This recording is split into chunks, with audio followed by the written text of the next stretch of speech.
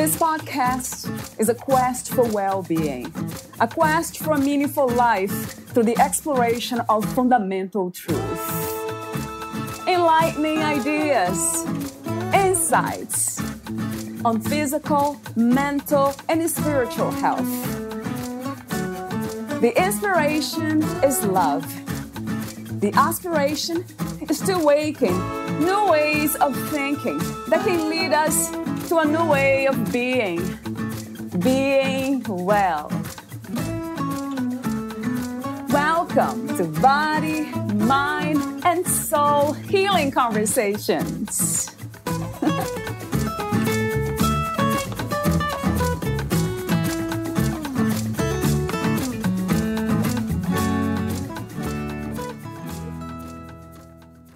Kristin believes in the healing power of authentic connection.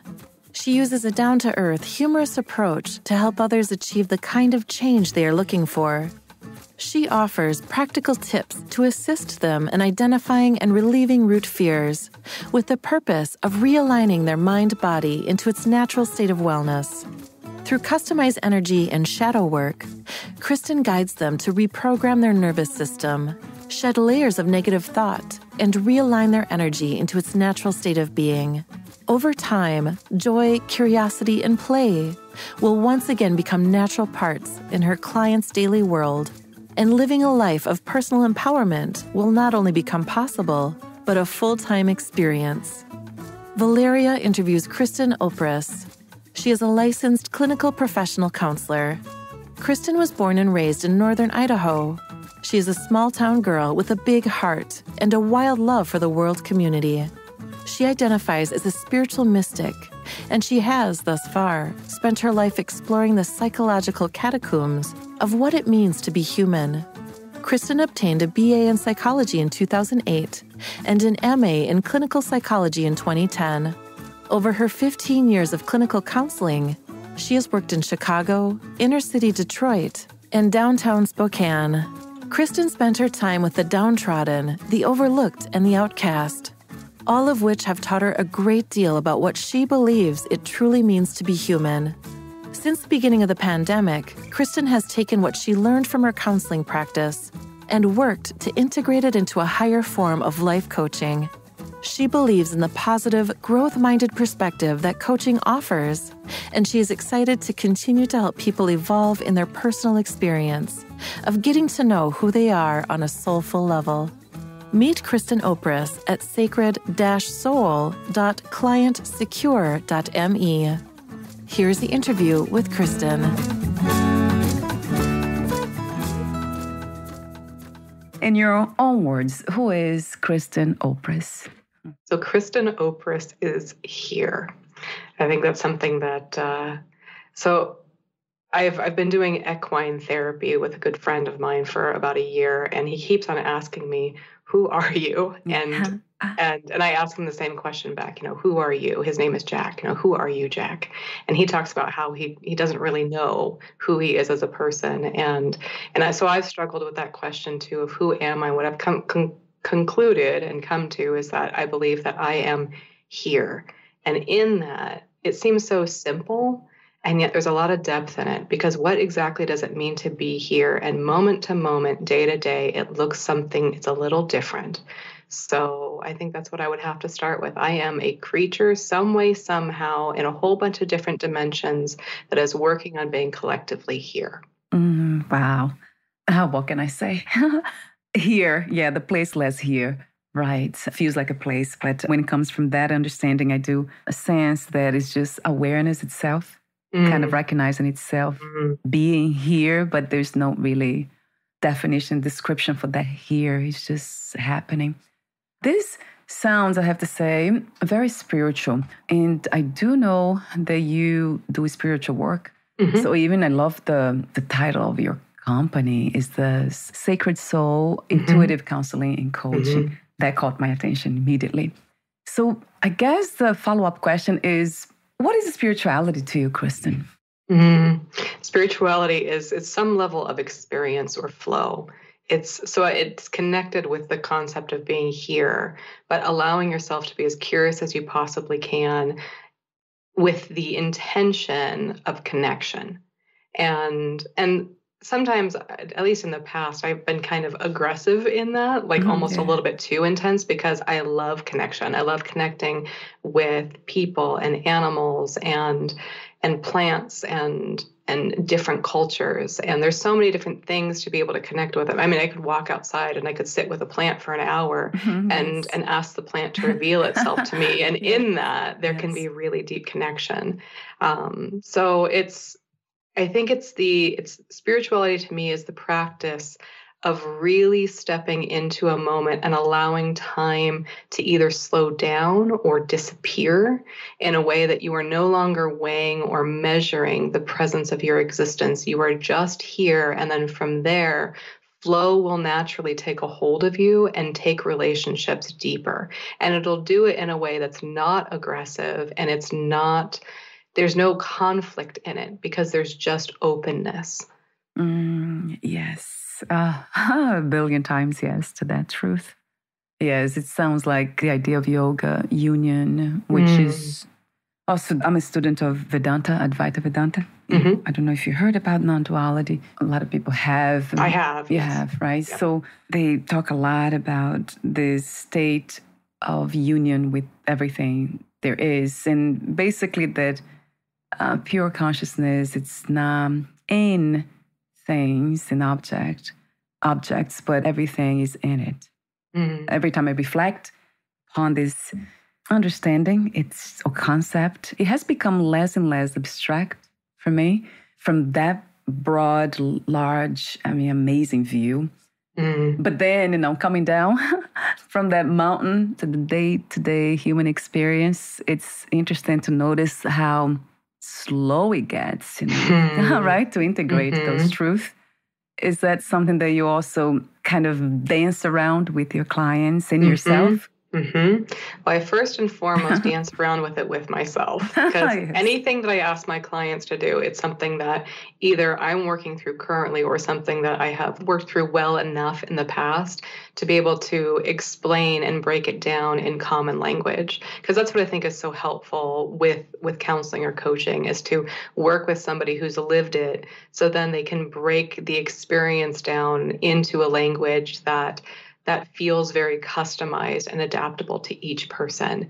And so I'm just exploring as I go, and I'm learning what it means daily, hourly, sometimes by the minute, what it means to slow down and be present. And what I've noticed, especially over the last couple of years, is how much natural resistance there is in my physical body.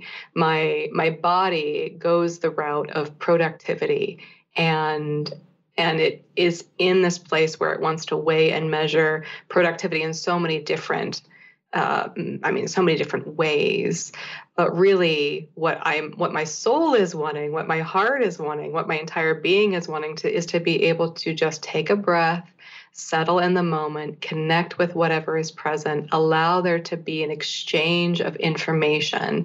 And that's something that I do with my clients, is that when I'm present with them, I'm teaching them something, sure, but I'm also actively learning something. So there's this energetic exchange that goes back and forth, and I'm absorbing something really valuable from them that I'll then be able to use moving forward with the other people that I connect with. And so it's this learning experience as much as it's also a teaching experience. And that to me is what makes life so much fun, because I feel like as much as I aspire to be a master in some regard, I don't think you ever fully get to master spirituality, because you're always a student. And that is, once I think you connect with the master-student relationship within your own self, all of a sudden play starts becoming a very real part of your life again. And you as an adult, you get to play with everything. And that is so much fun. Yes. And I think that's what is, just making an observation, I think, when it comes to spirituality, there's so much seriousness around it, right? Spiritual settings, the ceremonies. Yeah, too much. Right? And playfulness. There's something about the word play and light. Even we use that as an expression, I guess, lighten up. So light and playfulness, they go hand in hand. I really think that that's needed too. I know that it takes the recognition of interconnectedness of everything that you have had from, you sound very much and feels that way, the energy that resonates from you. Just knowing that everything is connected. And actually going deeper than that, it's actually there's just one reality that holds all this together. Mm-hmm. So once we know that, it just, I don't know, something, I think the idea of knowledge even kind of, it dissolves, you know, what is here to know once you know that? What else to know? What's more important than that? Another question for you, I mean, has to do with the topic, which is being emboldened by love. So the question that came to me immediately was love. What is your understanding of love, Kristin? So I think it's multidimensional, just as being human is multidimensional. And that's where we can continue to explore, because I do believe that we as humans, who we are explorers currently caught in cycles of survival. So we're kind of distracted by survival, and what falls by the wayside is our ability to be able to connect. In the midst of survival, everything else goes out the window, and we descend into a place of stress, and we're not able to connect in ways that are then energetically fulfilling. And I think what feels ironic to me is that if we first stop and connect with ourselves and then gently connect with those around us, then survival not only, becomes easier, but I think it becomes a non-issue because it's within the spirit of very deep and safe connection. We feel that fulfilled sense of love. That to me is what love is, because people talk a lot about how love is an act and it's a choice, and that is true, that it is an action and it is a choice. You can decide to love people, but it is also a feeling. Love really is a feeling. And I think that's something that kind of gets dismissed culturally because it seems so light and trivial. People like to say, no, it's a feeling in the honeymoon stage, and then that goes away, and then it's a choice from that point forward, and then it's just a grind for the rest of your life, and that's love. And I disagree. I think it is a choice, and sometimes it is hard and it is challenging. But I think when love is really present and you are in the flow of love, then choices become very easy because you feel a sense of love. I know I'll feel it in my nervous system, and it will start either in the middle of my chest or down kind of around or it'll be around my pelvic area, around my bowels. And so that sensation, it's a physical sense of energy and lightness and excitement and wholeness and safety that I feel very safe in somebody else's presence or in my own presence when I feel really connected to myself. And then that sensation will blossom slowly with this really powerful warmth all the way through my nervous system the longer that I sit in that experience of love. And that's what I really enjoy teaching people, is how to be able to open up their nervous systems to really feel a full circuit of love within themselves, so then they can acclimate their nervous system to the feeling. And over time, it's like honing your palate. You're getting better and better at actually being able to recognize when you feel loved. And the more you're tuned to that, the more you'll gravitate towards situations that bring that out in you. And the more you practice it, the better you get. And then the more holistic and healthy relationships you'll be able to have with other people. Because the moment that physical feeling disappears, that is telling you something. And it's a message, and you want to be able to hear the message and then make a conscious decision about how to be able to move forward in a way that is self-respecting, but also respecting of your environment and the people in it. So the feeling is important. Yes, I absolutely agree. I could not trust my feelings for a long time because of trauma, but even my intuition. Are they different? How do we learn to distinguish between intuition and those feelings that you speak of? And I'm not even sure if I know straight off the bat, what exactly that is. It's a type of question that I have to let marinate for a moment, because I think they overlap in a way that it's a little bit enmeshed. Because I know that's that's how I experienced it in the past too, that in my mind, my emotions were my intuition. But there's something about intuition that I think it's a deeper sensation, and it tends to be really quiet. Something that, because I was raised in a very conservative form of evangelical Christianity, so I know the Bible in and out because it was it was something that I was so accustomed to hearing. And something that has always stood out to me is that within the Bible, they talk about that still small voice, that is the voice of God.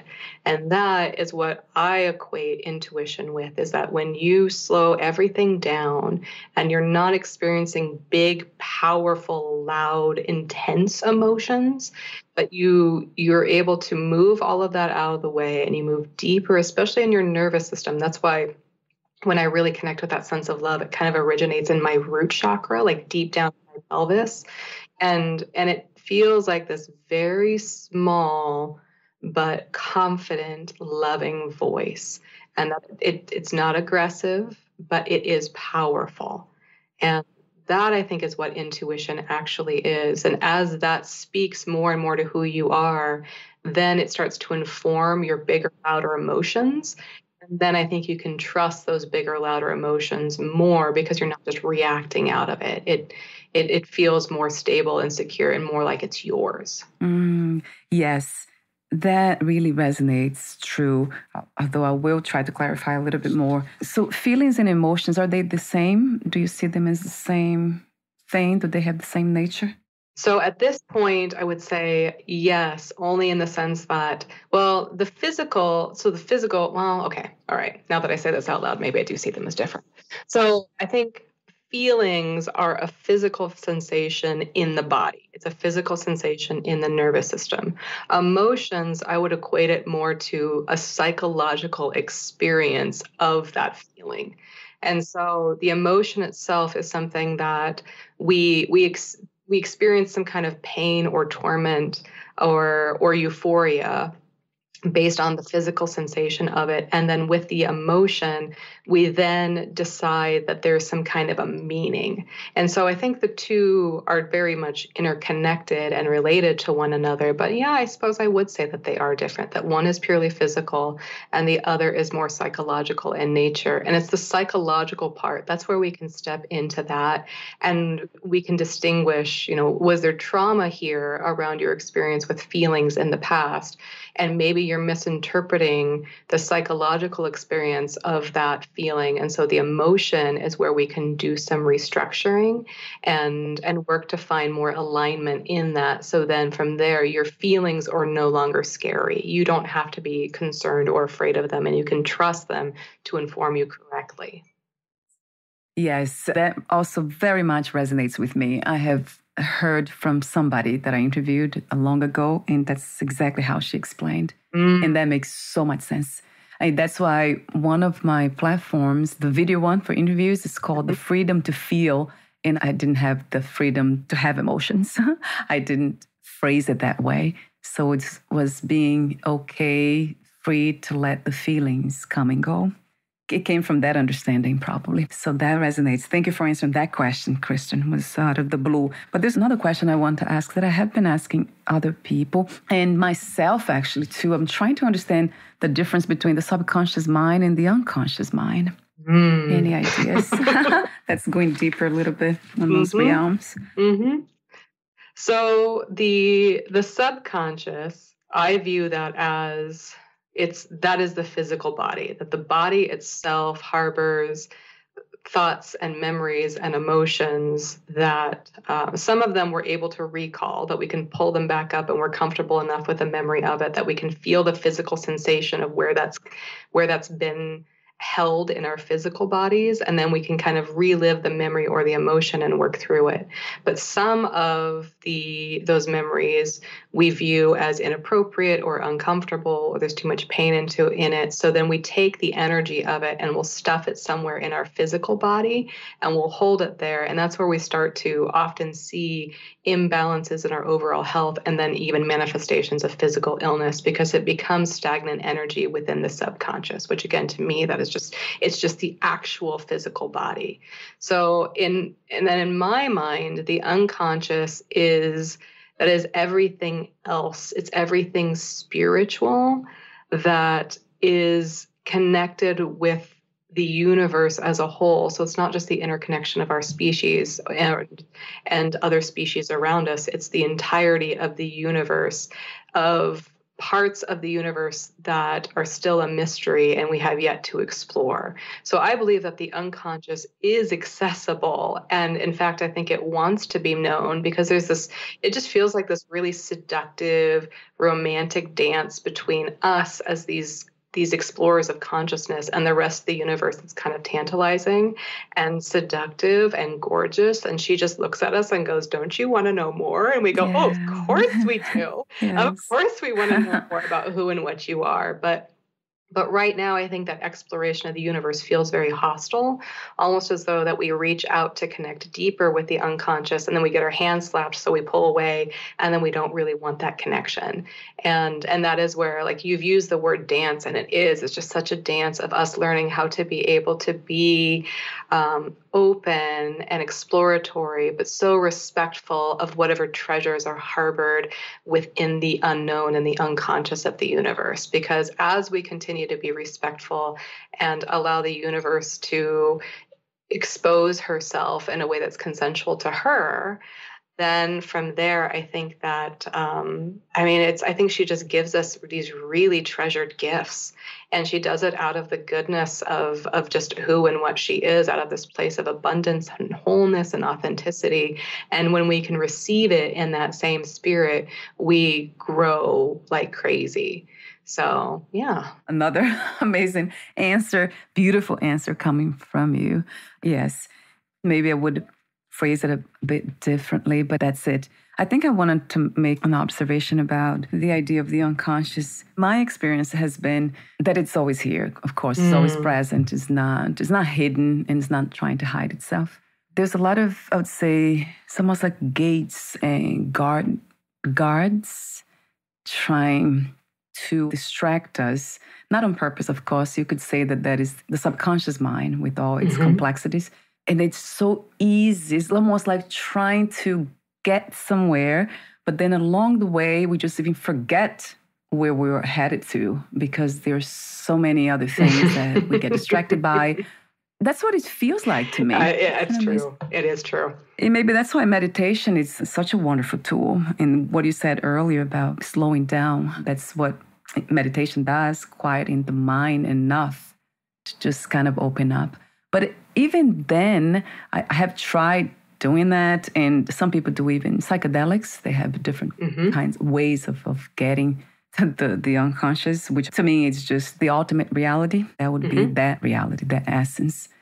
That is, nothing changes. It's always the same. So, yeah, psychedelics. I had an experience before myself. It was involuntary. It was not really that I was trying to do that. But I noticed how much was revealed in that experience and how painful it was to see it. So I guess also there's something about trying to get there in that way to that destination, which is not a destination. It's always here anyway. But some of us just turn back. It's so painful sometimes to see the truth about the subconscious and how much it has done, even in different lifetimes, or we just tend to turn back. And I have heard that way from Vedanta, that is not just for the fainted of hearts, not for the weak-hearted one. You have only it's not even the strongest. You have to be almost in such a deep search for truth. I mean, that's the only thing really. It has to be the only thing that drives you in order for you to continue on that journey. I don't know if that makes sense to you, but no, it does. No, it's something that, I mean, my spouse sometimes, he looks at me like I'm a little bit crazy, because that is my passion, and it's that pursuit of truth. It informs me a little bit different every day, so I never entirely know what I'm going to be doing day to day, because I'm following that intuition. I'm following that deep sense of consciousness within, and it's not exactly that it changes, but it does evolve. because there's consistency in how it speaks, and yet the way in which I experience it, like the evolution of it, it gets bigger and bigger, and it asks me to do more and more that sometimes can feel really terrifying, because it's asking me to get to know myself better and deeper and wider, so then I can, so that can be shared with others when it's appropriate to do so. And there's times when I don't feel ready to do that exploration for, a number of reasons. And then revisiting that resistance, like you said, almost like those guards that are in place, almost like a parental control, like it's there and it's giving you these limitations that sometimes is for your own safety because you need to venture into it gently, but you don't want it to be that hard wall where it feels like it's saying you can't ever go here. Instead, sometimes it might just be let's slow down. Let's slow down and work through this gradually, because it's such a big thing that to clear that energy inside of you, it might just take a gentle hand. Yes. I love the approach of kindness, right? And being gentle with it. I know that sometimes it's just not, for some of us, I guess, it's such a deep and powerful calling that we can't really choose how it will unfold, gentle or abruptly. It just happens. In my case, it was just like this. I interviewed somebody who said the other day, she did ayahuasca 3 times, and she said it was almost like ripping the Band-Aid altogether. And that was needed for her. Like she wanted to see the truth, the revelations to come just at once. She didn't want it to be gradual for that experience, one of them. So I guess it might be, for some of us, might be a calling or some, I don't know what else to call. It might be. That's a good word. It is. It's a good word. Yeah, a calling. Going back to the topic, beautiful topic of it, be emboldened by love. So I guess the question that came to me, it came to me just when you were explaining what love is. What's the role of healing when it comes to exploring and experiencing that place of love that you call feeling safe within? Mm-hmm. So I'll just say what healing has meant for me personally, especially lately, that it is when I meditate, I'll go deep inside my subconscious, deep inside of my body, and I'll connect with different body parts and allow them to speak. So sometimes if I'm feeling a pain in my hips, then I'll connect with that, and then there's a voice that comes out of it. Or lately, I've had a lot of stagnation in my liver, and so just allowing that pain to be able to have a voice, and for me to approach it with compassion and understanding, where I don't have to take to heart everything that it says, because sometimes it says some pretty cruel things, but that the pain is needing to be heard so that the body part itself can really release that. And so the more I connect with that, the physical sensations of things, the deeper it takes me into what feels like sometimes my genetic history. And lately I've been having a lot of memories that don't necessarily feel like my memories, but they're body memories from my paternal grandmother. So coming from my dad's side, that she was a woman who experienced a lot of neglect in her life, and that she didn't get the kind of physical connection that she really needed in order to feel rooted and safe in her body. And so in that, her memories feel as though that they're almost my memories in my body. So as much as her memories and her energy, it's not my job to live her life and clear her story, but there's something about the vibrational dysfunction and the suffering that she endured that somehow made it all the way through into my body, and it's there. And so to feel that and to hear her voice coming out in the pain in my body, and to just give it that space and that time, and to approach it with such compassion and such gratitude, that I'm so grateful for who she was as a woman and the things that she endured and went through so that she could make my dad, so that he could make me, and then I have this wonderful opportunity to be here. So to clear that energy and that pain, it almost feels like a privilege to be able to do it, because it does feel as though that it then steps back into time, and it somehow it creates a balance. And it's not that it totally rectifies it or erases the fact that she experienced that disconnect or that hardship, but there is almost this connection then of souls, because she's no longer living. But I sense her and I feel her, and she feels very alive in me and with me. And so the more time I spend with that physical pain in my body, allowing it to speak, giving it that safety, then the more and more the pain dissipates, it disappears, and then it clears itself from my body. And at the moment, I have a fair amount of a physical pain here and there. And I think the challenge is to not get overwhelmed by it and to just throw in the towel and be like, well, I guess that's that. And the physical pain wins. Instead, it's more just an indicator of, no, you have become a safe enough person that now is the time where it gets to speak. So it's coming out all at once, but it's like a whole bunch of little children that have never had the nourishment that they've really needed. And they're coming to me asking for that attention and that care. And I love giving it to it and letting that become this holistic thing. Wow. That sounds like ancestral healing, you think I have heard. Yeah, which is very real. I know some of us tend to not even listen to this conversation. They would not understand. Some of us cannot understand that, but it is very much real in the realm of the human experience, right? Mm-hmm. The interconnectedness, it never goes away. How amazing. I love your perspective of healing. That's a very deep one in a sense of roots, right? Going back and just tracing back. The subconscious mind, as you explained. So that goes very deep, and it's interconnected with everything that the body has experienced. So the body has become it in a way. How that's even more fascinating, the way you explain that.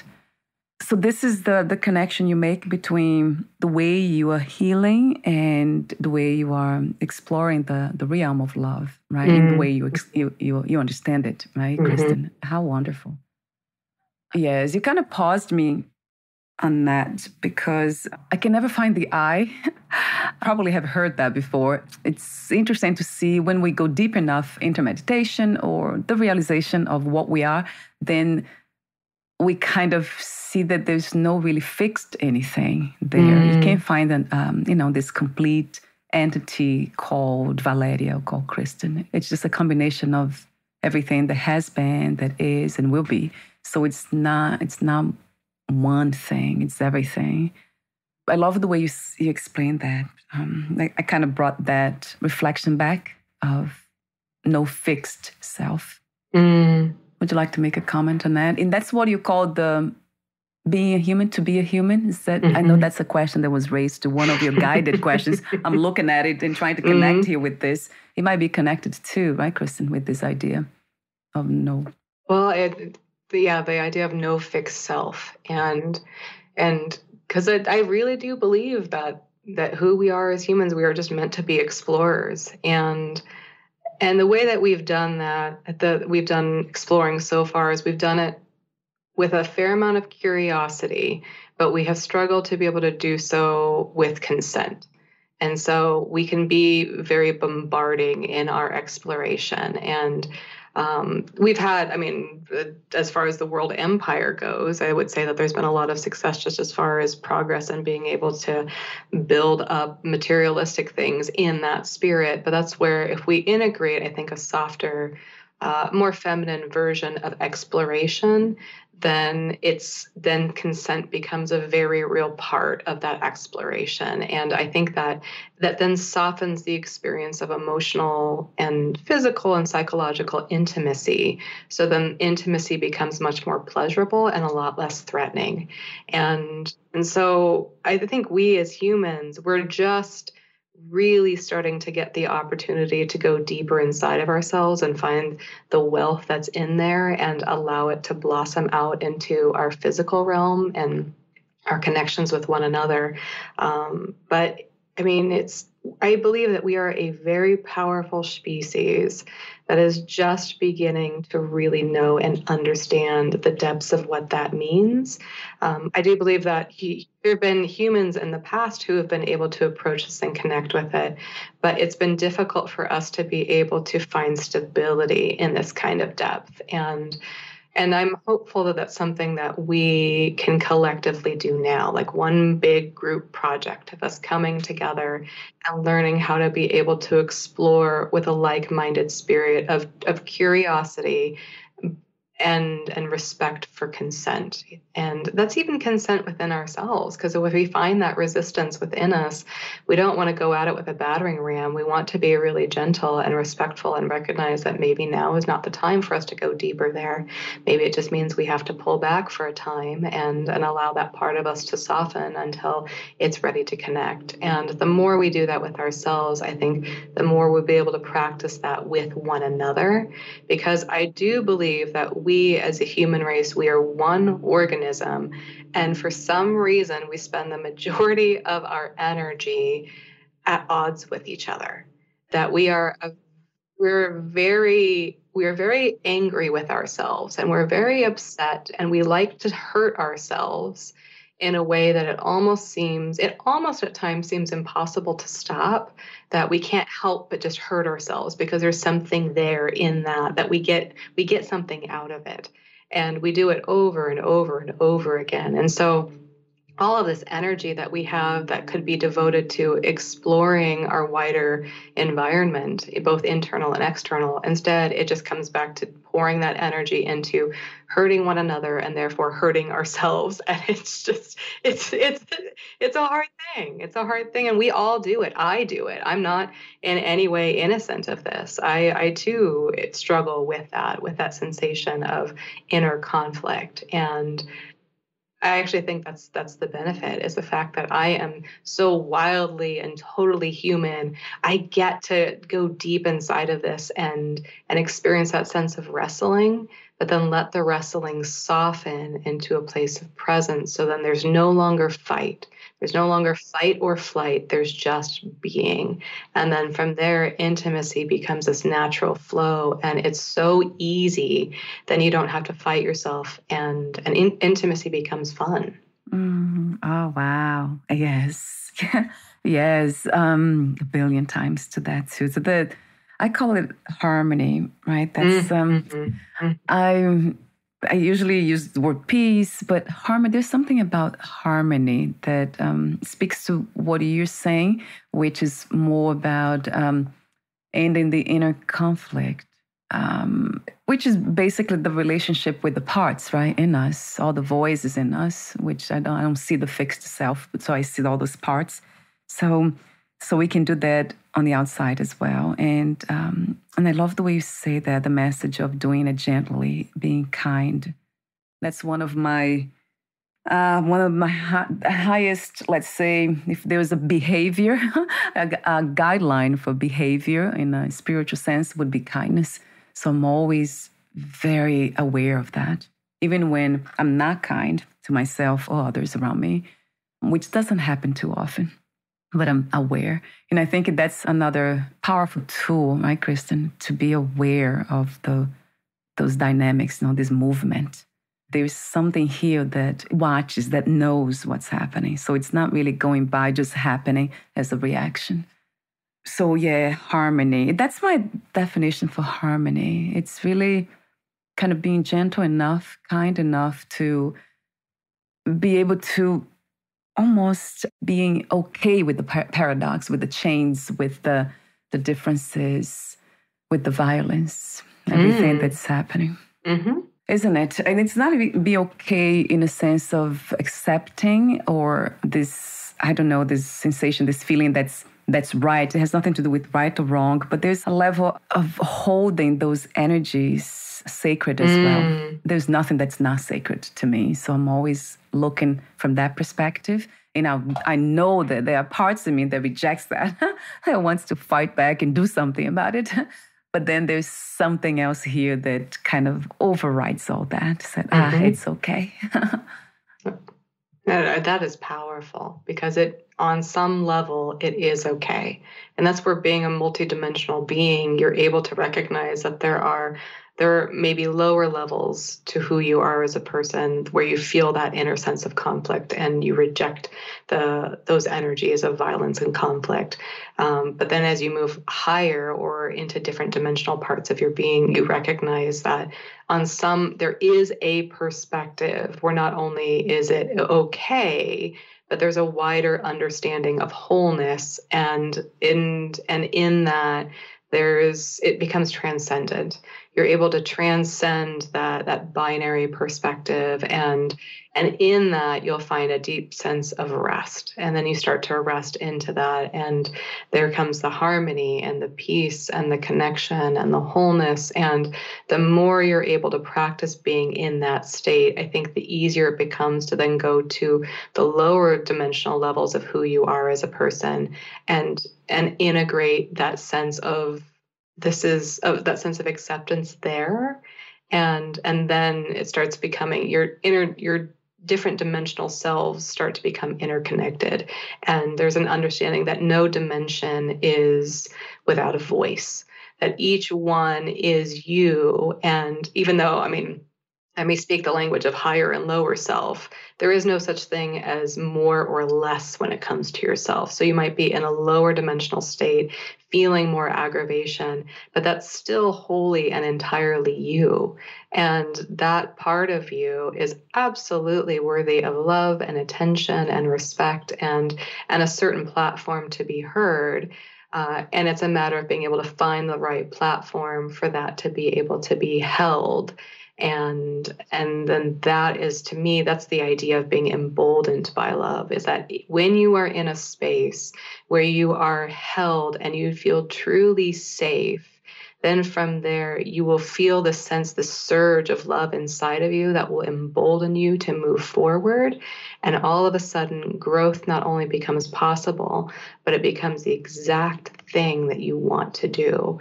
And every part of you will then embrace that experience of growth, and you surge forward with excitement and pleasure and joy. And then these lower sense of selves, they become whole. They become a whole part of everything else. And then again, it just starts becoming fun, because then you want to connect with your lower self. You don't want to just ignore it. You want to do it, and you want to go there, because you get this experience of learning how to be able to love yourself deeper and wider. And it's just so much fun. Yes. Yes, that's so true. I love how clear you are, Kristin, explaining all this. Yes. And I know it sounds paradoxical sometimes. I actually don't see this as a paradox, but it's exactly as you said. It's just when I said it's okay to let those energies or that lower reality to be here, to also to be. So there's no rejecting, pushing away, because it's the identification of consciousness itself, right? Like you said, of what we are. That's our essence, being identified with certain things. Some of us are identified with the physical body, and we do believe that's all we are. Some people with the mind, they think that that's all we are as well. But then some of us who have realized that we are not the mind, body, and mind. We are none of this. We're just everything, right? Everything. And that's going deeper and deeper and deeper. What's not to love about it? That's what I usually say. What's not to love about the courage, the openness, just to go deeper. I think about the ocean. Every time I think about this, what the amazing things that we can find there if we just had the courage to just dive deeper. So we're almost at the end. I do have the ending questions for you. But before that, I know there's a guided question here that I didn't ask about why have you moved away from clinical diagnosis as a form of mental care? That I had to ask. Okay. Well, I could talk about that for hours, but I'll try to keep it short. I can imagine, right. So I found myself, after 15 years of working in the clinical realm, specializing and focusing on trauma, I started finding myself getting really, really frustrated by clinical diagnosis because it started to feel as though that I was fighting against it when it came to the experience of healing. And that's only just in my observations of how the subconscious works with how the body works when it comes to healing, when you tell the mind something, you plant a seed inside of it, especially when you plant that seed in a state of love. And so if you tell the mind that it is ill, the body will believe it. And that's what I kept on seeing over and over again. And so initially people would come into my practice and I would, diagnose them with depression or anxiety or maybe a personality disorder or something more extreme. And initially there would be some level of relief in that. They would be like, oh, good, there's a name for this. I'm so thankful that there's a sense of understanding. And what I found over time is that the label started becoming more problematic and I'd have to fight against it. So what I kind of came to, and I'm still playing around with this because I have respect for the clinical realm and the experience of diagnosis and where that really comes from and the history there. And I want to be respectful of that, not just throw it out completely.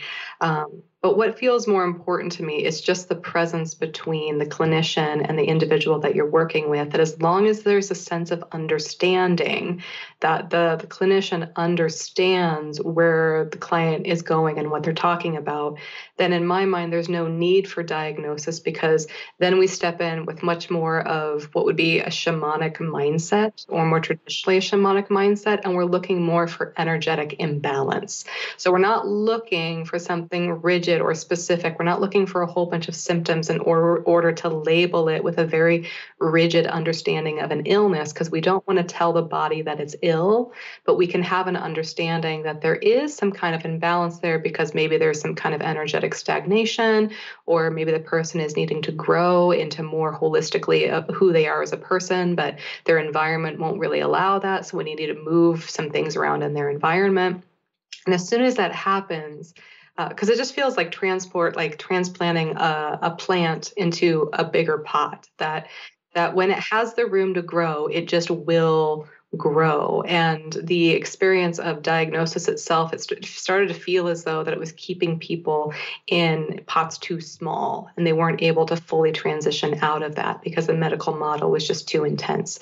So even within the practice that I do now, as odd as this may seem, I only accept private pay. I don't accept insurance for the very specific reason of when we utilize insurance, there is somewhere deep within our subconscious, there's a sense of gratitude that we have insurance to be able to cover it.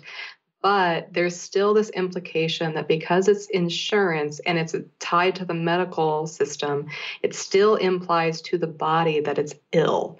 And then you end up countering that. And so what I've experienced is that with people paying out of pocket, as difficult as that may be, they're more invested in the care and treatment. And then from there, we can move outside the traditional medical model, and the body responds faster to healing. And so it feels so much more efficient to me to be able to stay outside the realm of diagnosis and just the medical system itself and allow the person to fully take charge, allow their body to take charge of their own healing in a way that progressively over time, they start to see really fast effects, that they start feeling a sense of confidence on a physical level, that they can trust their bodies to heal themselves in the sense of correcting those imbalances rather than getting stuck in a diagnosis that loops around in their subconscious for years. Because that's what I don't like seeing is working with somebody who clinically could be considered, let's, for example, just say that they're clinically depressed, but then they end up fighting what the cultural understanding of depression is in their body, versus when we just take that out completely and then we look at the person fresh, their energy, and customize it to who they are as an individual and their environment, then all of a sudden there's just this surge. It's almost like this life force surge that runs through the body. It renews the nervous system. People start to heal, and then they'll find their own balance. So that's the reason why I've been leaning further away from clinical diagnosis. And so far I've had a lot of success with it. And I think what feels so great about it is that there's a sense of freshness that comes with it. So now we have room to play. We have room to play and explore because we're not so boxed in by by the medical model of what we are and aren't allowed to explore.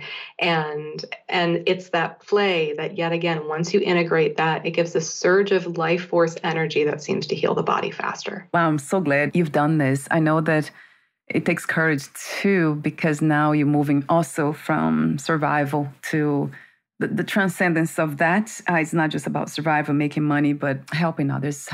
How effectively, how can I help in a more effective way? And it's not just effective, but it sounds to me in the way you speak, it's natural. There's a sense of freedom in it. That's what we are, isn't it? Our essence is free. So we got to tap into freedom in order to heal whatever it is.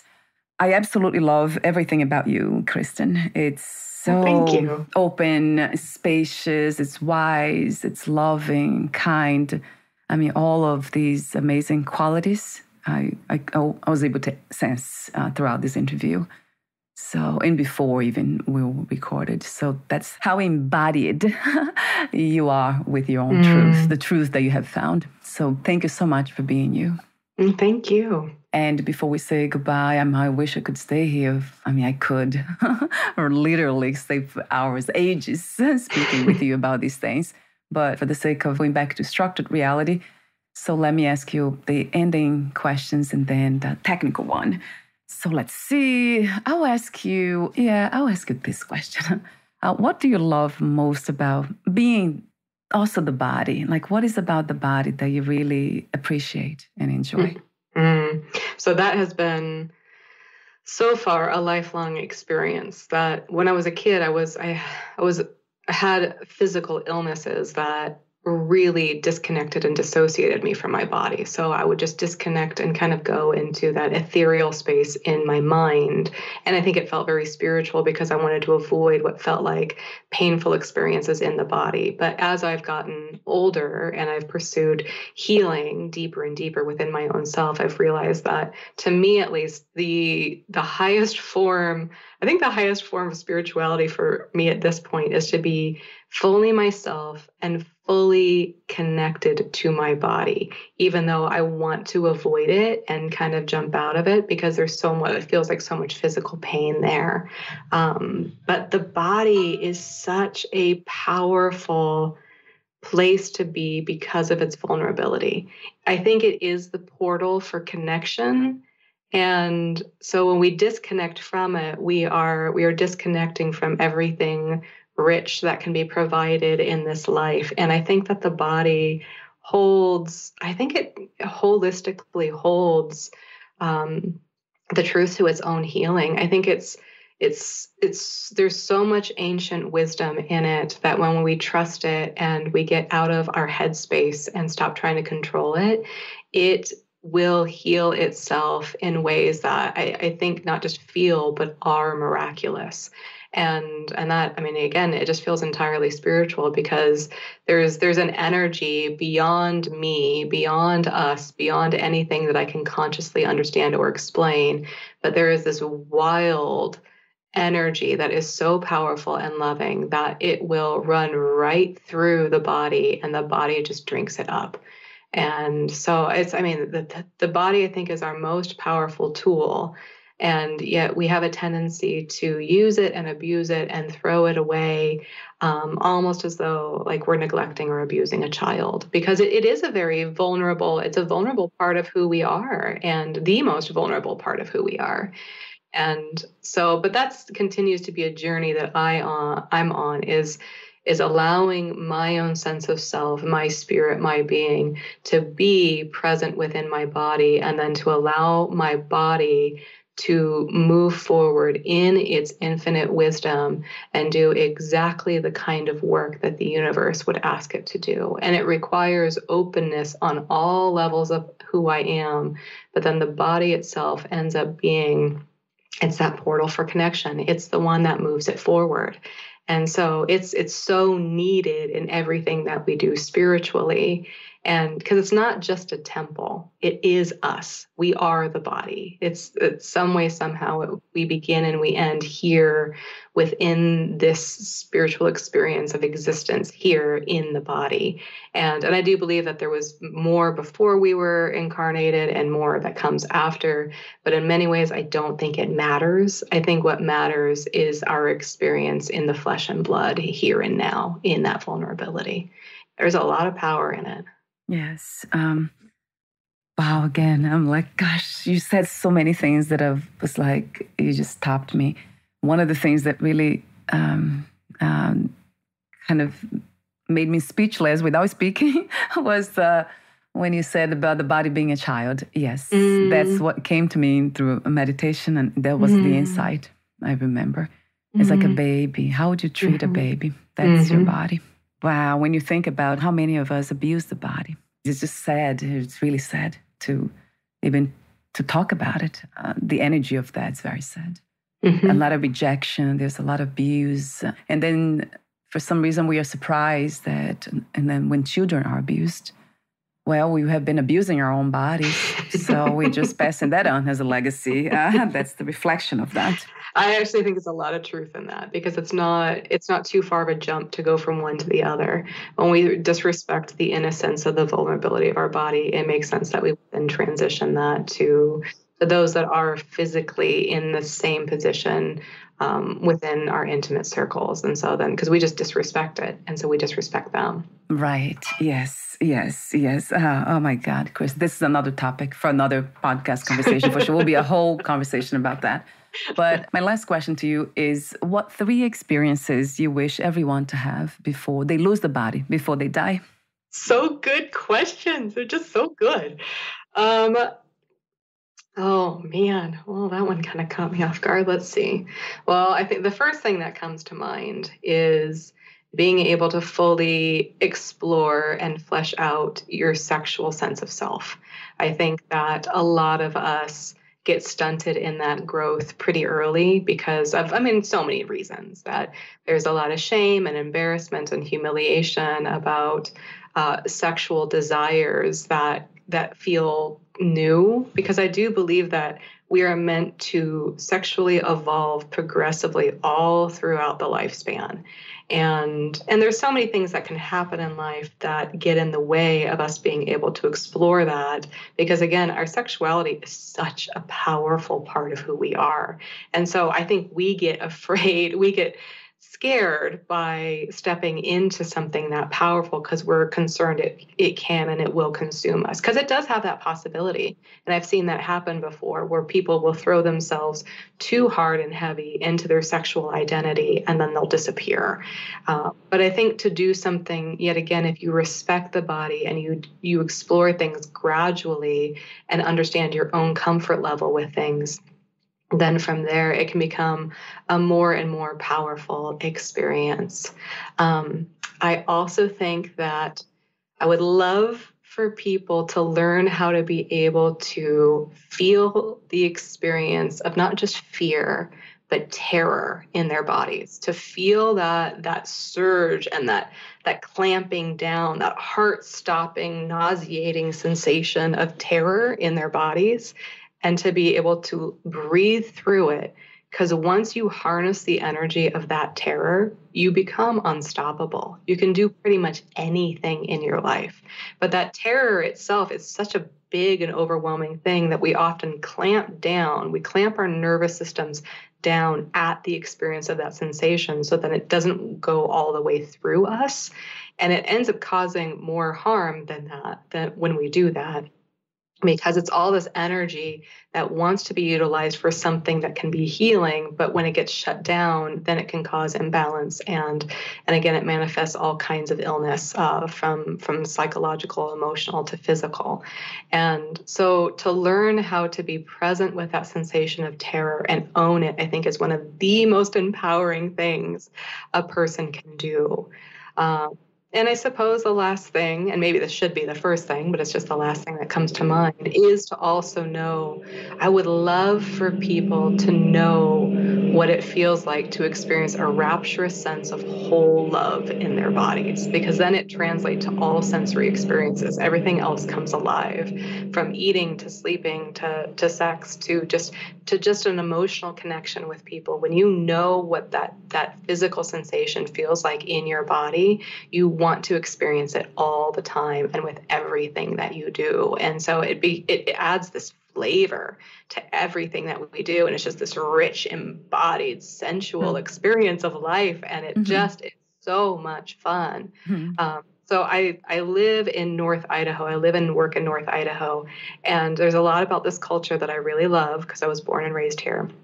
But they have a tendency here culturally to just suck the joy out of everything. Oh, no. Yes. No. Well, we eat a lot of potatoes here. And it's just a sense of, something that has some base nutrition to it, but mostly there's not a whole lot to it. And so within the culture that I was raised in, there's just this absence of vibrancy, absence of body, and some kind of a deep pride in living in a survival state of being all the time. And I don't like it. I don't agree with it. Yes. That once, because people in my community, they really enjoy me. But they also kind of look at me a little cross-eyed because they don't know what to do with me, because I just love people. I sit out and I hug people, and I'm sensual in my sense of presence while also being respectful of boundaries. But they're kind of like, what the heck, lady? Like, who are you? Yes. But it's just, I'm just so alive with this sense of love, and it's so much fun to share it with people. What's difficult is when other people aren't able to receive it fully, because there's something about that energy that feels so threatening to them because they've been starving for it for so long that they can only take little sips of it at a time. But I'm just so ready to get it. I'm like, take it. I love everybody. And I do. I really do love everybody.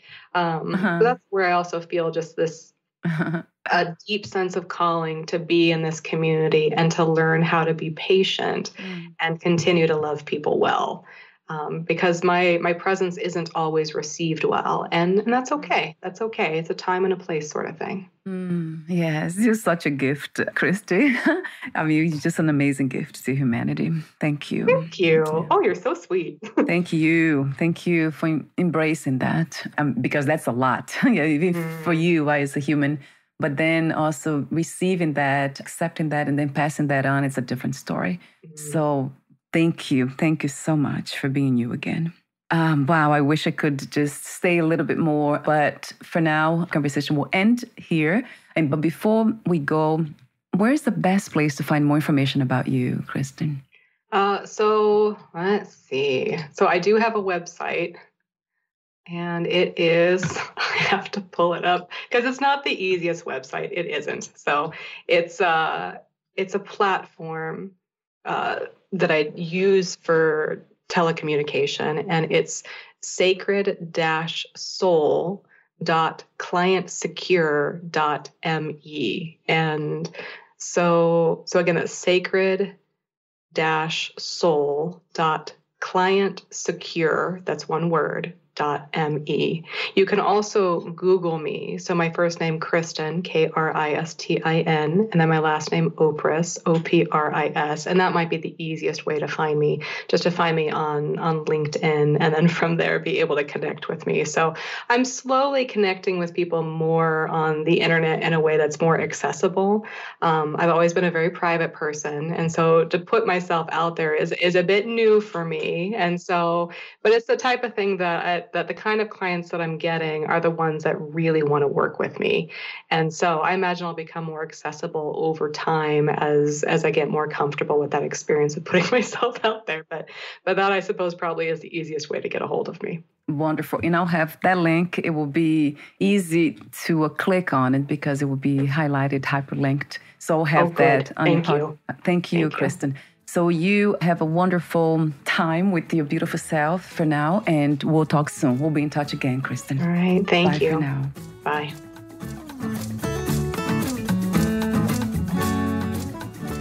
Thank you for listening. To learn more about Kristin Opris and her work, please visit sacred-soul.clientsecure.me.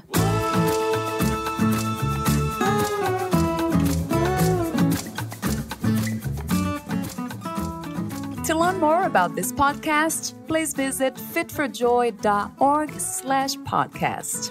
Thank you again for listening, and bye for now.